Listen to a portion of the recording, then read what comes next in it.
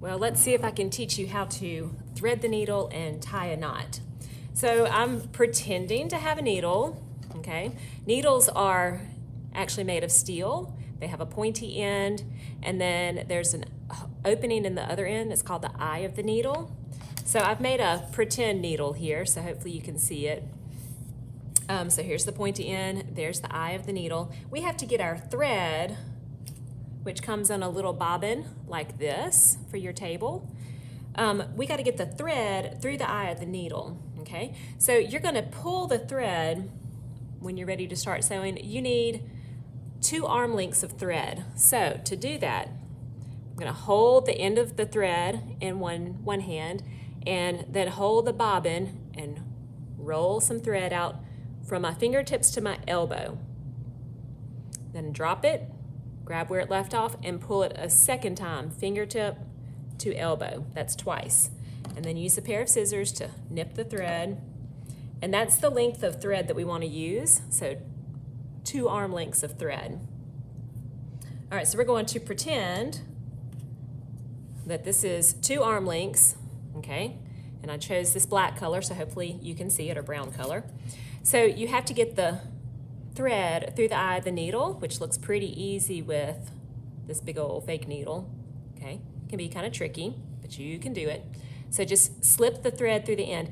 If the end of the thread gets a little frayed, like splayed out, and it's hard to go through there, you can, since you just cut it off the bobbin, take it and lick it, like put it in your mouth and just kind of wipe it across your tongue. Or you can get a little water on your fingers and smooth the threads back down so you can go through the eye of the needle. Okay, so I've got my thread onto my needle. I need to put the 2 tail ends together and then slide the needle to the middle of this thread. Okay, so the needle's hanging out in the middle and my 2 ends are together. Now the way that I tie the knot, I hold the 2 ends with my right hand, since I'm a right-handed person. I point my left hand like finger guns, okay? I'm going to grab the threads with my ring and pinky finger and then slip the ends of the tail, the 2 tail ends, over my fingers like this. Then I bring it behind. Might have to get a little slack in there. And then I'm going to make an X. So I come across the front of my fingers, okay? With your thumb, hold the tail end so it's sitting across your hand.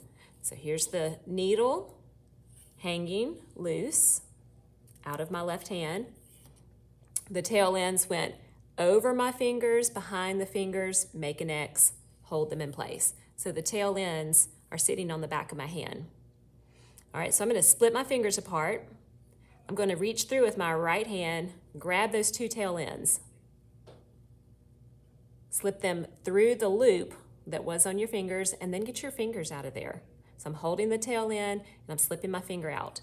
So now I have like a little pretzel with the thread.